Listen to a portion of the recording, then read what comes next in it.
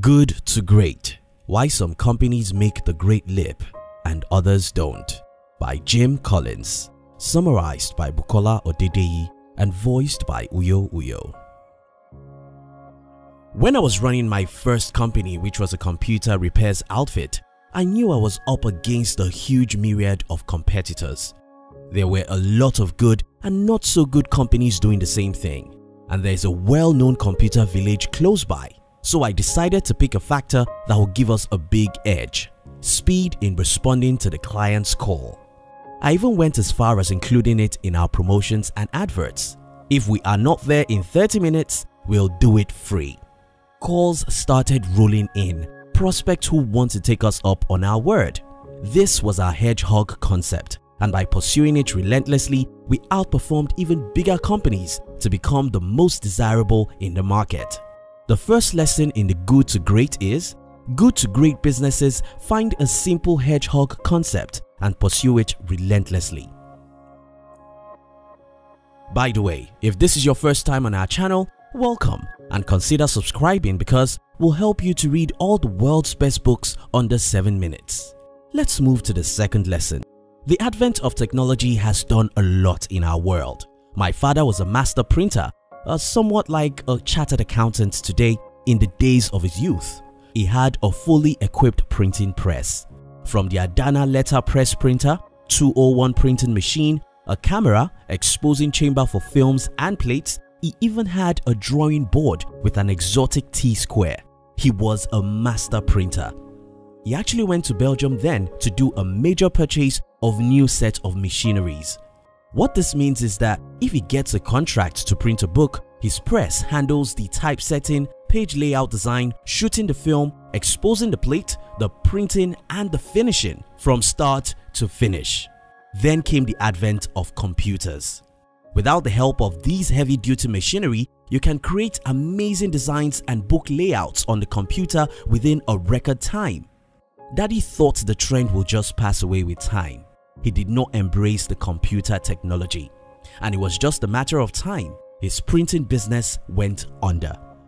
The second major lesson in the Good to Great is: technology is a great ally for success. It is a great friend to advance progress. Good to great companies adapt to new trends. While in university, a friend started a business, a bead-making business, which started on a poor note. She was close to despair as she had invested a lot into the business. Then she struck gold. She met a high society girl that loved beautiful things. She introduced the business and offered her a percentage if she would be her partner. In just 6 months, my friend's business was booming. Her partner had brought in a lot of customers. These people could afford to patronize her and kept referring her to others like themselves.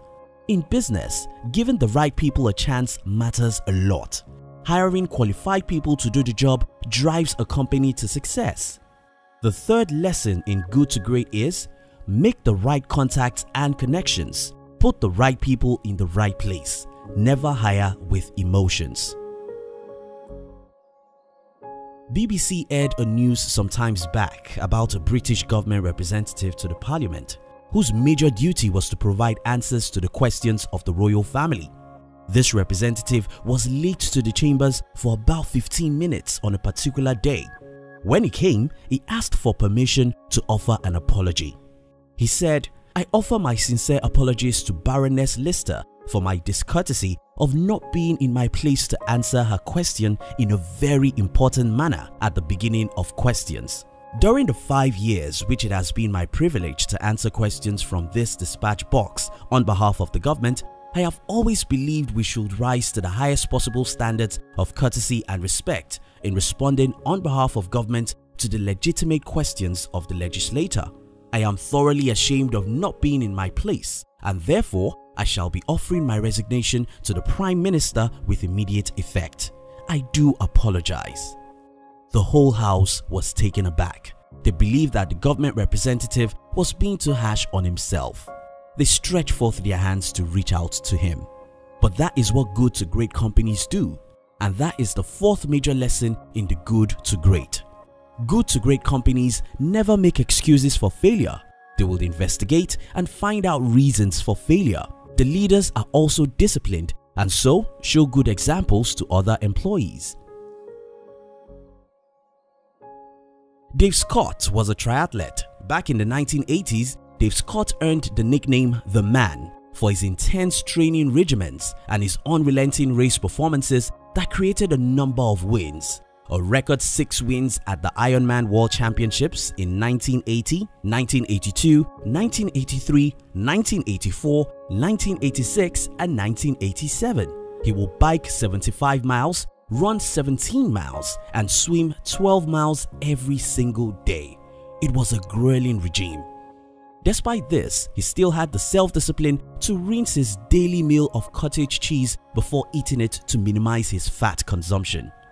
Good to great companies were filled with people with the same level of diligence and intensity as Dave Scott, working towards the simple strategy which their company was following. The 5th lesson we could learn from the book Good to Great is, good to great companies follow culture of rigorous self-discipline and adhere to the simple hedgehog concept.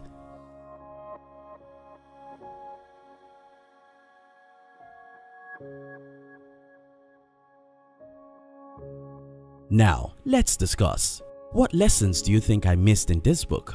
What points would you like to add? Which other good books would you like our team to summarize next?